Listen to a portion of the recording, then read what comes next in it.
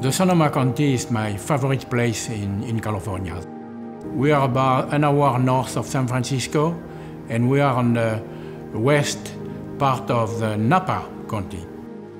The influence of the Pacific Ocean regulates the temperature between day and night. This topography provides for me many microcrues. What is a microcrue? It's a different type of soil with a different elevation, different exposition. And each microcrue provides a different energy in the grapes. This is why I decided to make a Vérité wine in Sonoma County. The first conversation I had with Jess was very clear.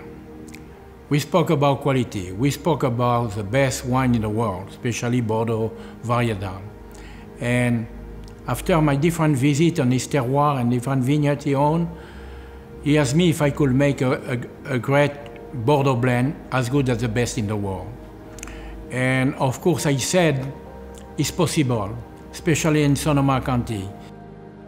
Every year when we work on the blends, and we need to create 3 final blends at the end, it's very important for us to make sure that the signature of La Muse is there at the end, and the signature of La Joie and the signature of Le Désir.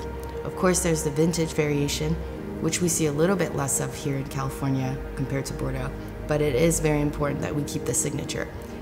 And it isn't just one estate around one chateau. It is many different microcrues all over Sonoma County, from Bennett Valley to Chalk Hill to Knights Valley to Alexander Mountain Estate. And the wines are very complex. We have so many different lots to work with that it could be easy to almost miss that signature.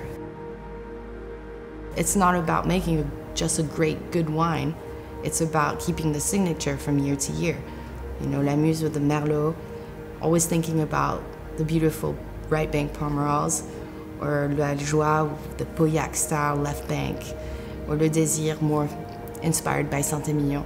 But always, never forgetting we're in Sonoma County.